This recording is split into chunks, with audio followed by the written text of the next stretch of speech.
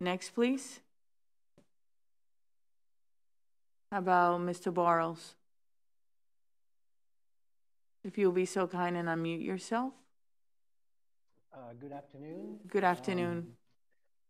Good evening now. Madam Chair. Yeah, good evening. It's over midnight in Europe.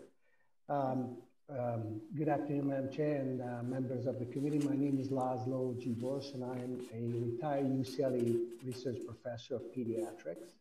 I'm a biochemist physician and I talk for myself. Thank you for this opportunity. RNA-based vaccination technologies, nevertheless, the mandating of them need to be reevaluated, reconsidered, and likely banned from human use based on a recent scientific discovery. This is because the old dogma does not hold any longer that the transcription of genes occurs only from DNA to RNA in human cells. Polymerase theta was discovered in 2021 with the primary function of reversely transcribing RNA to DNA. The discovery of human polymerase theta alarms against chemically modified and stabilized RNA injections, as they can be templates of this enzyme, and they may serve as a transcribable information into constitutionally active gene constructs. These constructs may harm human cells in many different ways by inducing cancer and debilitating severe inflammation, among others. And this may explain some of the symptoms and the 7-page side effect list from Pfizer.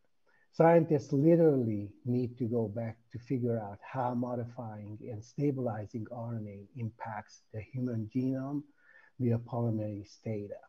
They need to clarify also how long stabilized and injected messenger RNA persists in the presence of deuterium, which is a heavy stable hydrogen isotope in biological water solvents, also altering the RNA template fidelity of polymerase theta.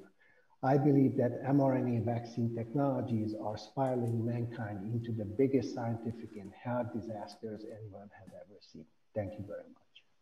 Thank you. And can you tell me where you are testifying from? You said that it's midnight in Europe. I'm in Hungary right now. All right. Wow, that's commitment. Well, thank you for staying up and being with us. It really, we really appreciate it. Thank you so much. Thank you. Are there any questions for this witness?